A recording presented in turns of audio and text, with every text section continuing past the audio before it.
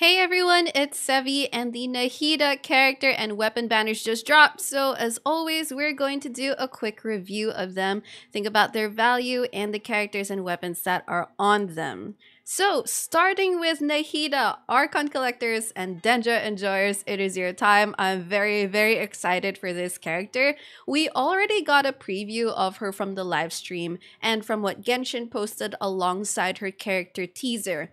She overall looks like an amazing unit that is designed to fit into any kind of Dendro reaction team. Firstly, as a catalyst user, her auto attacks can be a source of Dendro applications, so there's plenty of room to enjoy an on-field Nahida playstyle. Then there's her skill that links up enemies, and every time you trigger an elemental reaction on a marked enemy, or if a marked enemy receives damage from a Dendro core, aka Bloom, Hyper Bloom version, then all the connected enemies will receive Dendro damage. So basically, as long as you have frequent elemental or Bloom reactions, Nahida's skill is going to be a great source of consistent multi-target Dendro application. And then lastly, there's her burst, which has a beautiful animation and a huge AoE, which will grant certain buffs to Nahida's skill depending on the presence of Pyro, Hydro, or Electro characters on the team. So aside from sharing all those cool things so far about Nahida's kit, Genshin also showed the materials that you need to farm for her.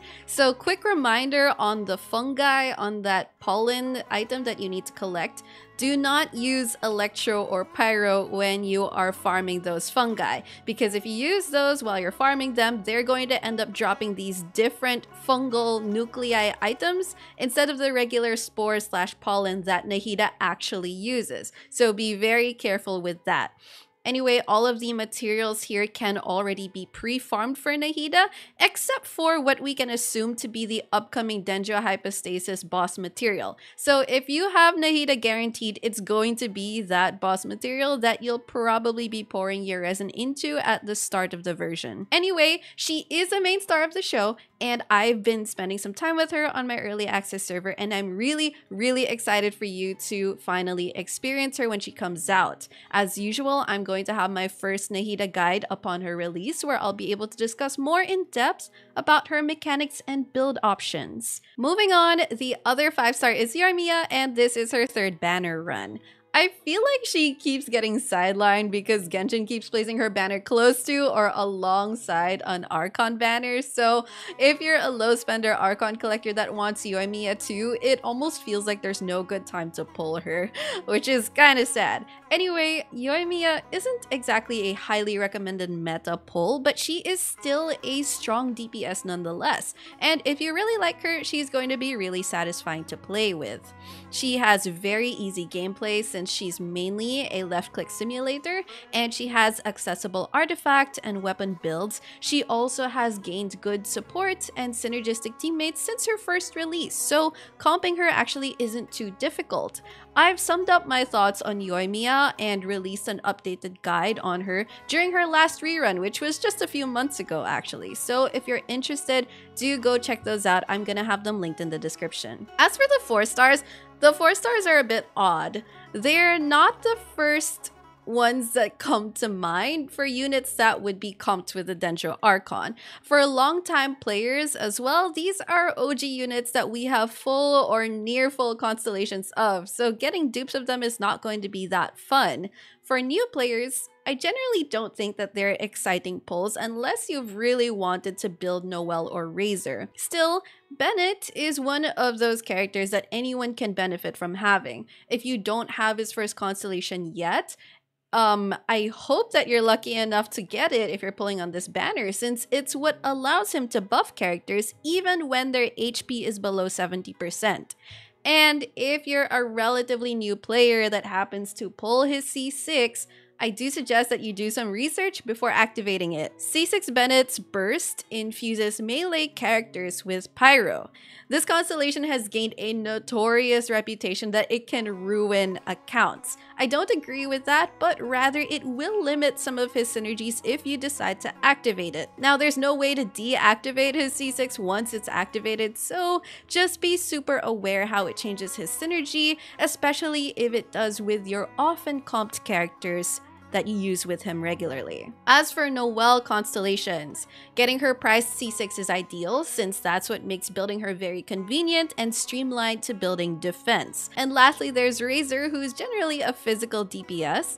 However, he does have these niche wacky builds where you build EM on him and then he can even be comped into a Dendro team or build a Dendro team around him, which some would know as the Thundering Fury team comp. But even that doesn't particularly need constellations. So all in all, the 4 stars on this banner probably won't impress most of us. If anything, it would feel like a banner from the first version of Genshin were it not for the 5 stars on them. So I'm just hoping that you get the 5-star characters ASAP.